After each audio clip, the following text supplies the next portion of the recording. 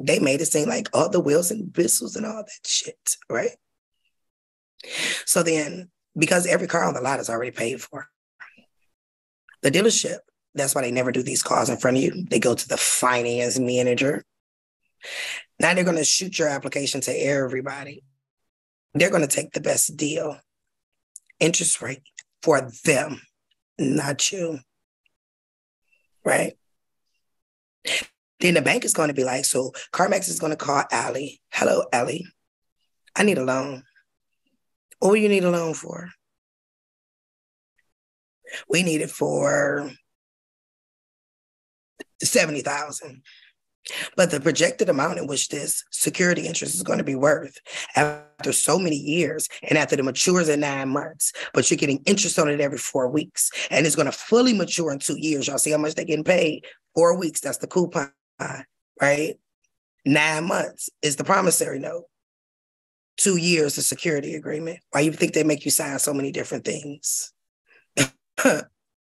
And so we project that after we sell this motherfucker on the goddamn market 10,000 times, that this contract is not going to be worth $700,000. But wait a minute, we are the only people that can make money, right? I told y'all that the cars were already sold. They sold the original title to the DMV. Now y'all see how the DMV just got involved.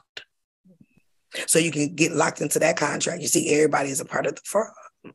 So then the Allie Financial is going to sell CarMax. Well, hey, CarMax, so what you got as collateral, because this title has already been sold and it is owned by the DMV.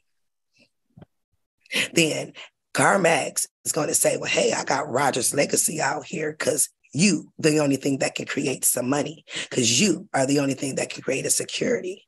And she's going to co-sign for us because she's a investor into CarMax. So then the bank gonna say, well, send me the paperwork, and they're gonna fund it. And they take so long with these car deals because they're waiting for the electronic check, in which it is that they have printed in the back that has your name on it, that is really sitting on a finance manager desk that you forgot to ask for. And they told you to sign the contract when you were really supposed to turn it over and endorse it like a check.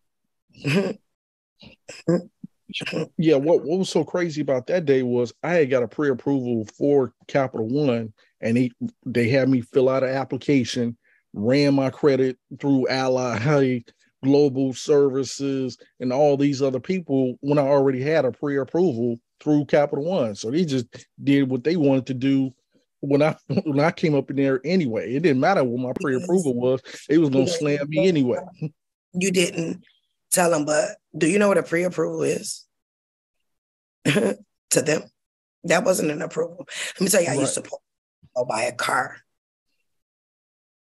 before this process, or even now. What you're supposed to do is make sure that your credit is good. And then you're going to go to your financial institution and you're going to tell them to give you a personal loan. What you need it for? House repairs. House repairs or whatever. Say something that's worth it. And then you take that personal loan and you turn around, you get a cashier's check. And then you take it into the car dealership. Now you ain't got no car note. Right? Then you turn around and you use the consumer laws on that personal loan. Now you own your car. But if you don't pay the personal loan, they not coming to take your car. They just gonna put it on your credit. Y'all gotta think smart and do things smart. That is true. That's true. That's how you do that. Because guess what? You didn't tell them to only run it through Capital One. You have to direct them. You tell them you only run it through Capital One. But a pre-approval is nothing but a violation. If you were here when I pulled up the 10K 8K form, what did I show y'all at the top under 17 CFR? Solicitation. That was a violation. They agreed that they wouldn't even do that, but they sent you a fake ass pre-approval because Equifax then violated your Privacy Act of 1974 and your consumer right to privacy by giving Capital One a snapshot because you did not opt out of pre-authorization approvals. Y'all can do that. Look it up. Opt out of pre-screen offers. So based off of the snapshot, they sent you a pre-approval. It was just a pre-approval. But that pre-approval was actually a approval, but yeah. That's what it is. Unfortunately. Look forward to the information from last week. So I definitely need to clean my credit up, get that utilization down. Yeah. And with the utilization, guys, with the utilization, the law says that a corporation cannot report transaction history. That's all you gotta say. Based upon the consumer law, this company is not allowed to report transaction history. So what's considered transaction to them?